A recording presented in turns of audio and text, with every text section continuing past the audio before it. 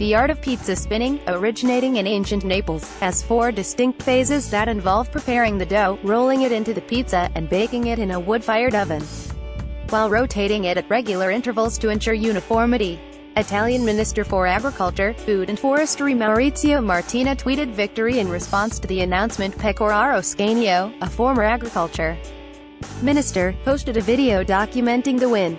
The Association of Neapolitan Pizzaioli, set up in 1988, contributed to the inventory of testimonies submitted as part of the proposal to UNESCO. The association runs a training academy or bottega that accepts 120 new apprentices every year.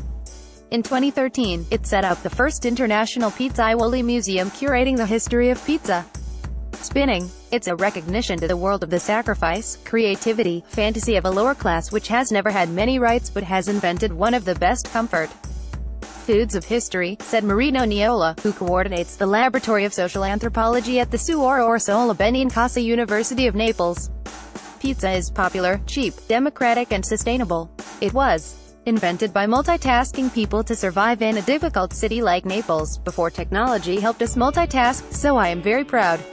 Probably it has so many good aspects because it was invented by poor people. Niola, in his contribution to the inventory, highlighted the ancient roots of pizza spinning, which apparently dates back to Virgil's epic poem The Aeneid.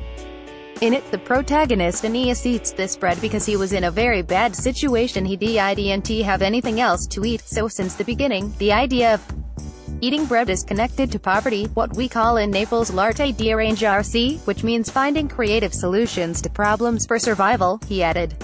Italy's proposal argued that pizza spinning helped strengthen links with other communities that practice similar methods of bread making, like the Indian naan and the Greek or Arab pita. Other additions to this year's list included Germany's organ music and craftsmanship, Koke Barul, Kyrgyzstan's traditional horse game and India's Kumbh festival.